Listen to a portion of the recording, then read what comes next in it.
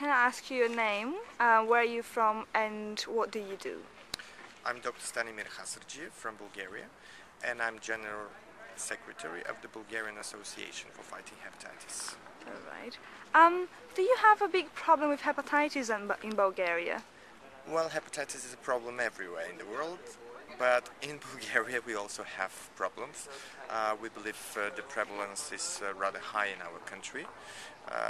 It's about 1.5% with hepatitis C and between 4 and 8% for hepatitis B, but we are not sure yet because we don't have any screening programs.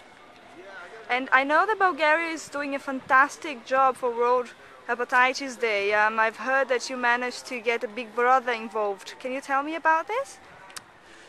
Big Brother happened to be a really effective instrument in Bulgaria because it's one of the most popular shows right now, and we managed to put hepatitis in the show for a whole week. All celebrities in Big Brother were gathering money for hepatitis and hepatitis screening, and this was tremendous media effect afterwards, so now everyone is talking for MI number 12.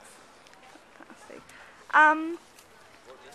Okay, if you had one message to give to the general population in Bulgaria, what would that be? Get tested at least once per 2 years, or better, once per year. Do you feel that the government is doing a good job in Bulgaria when tackling hepatitis B and C? Bulgarian government is improving each year. Of course, we have to be very passive to the government, but it's getting better and better. So many steps have been taken, and many more should be taken from now on. Right. And have you heard that Brazil has recently submitted a resolution to the WHO? I just wanted to know basically what you think about this resolution. The submitted resolution is something really good, and we support it, and we believe that it will have great success and more organizations to support it.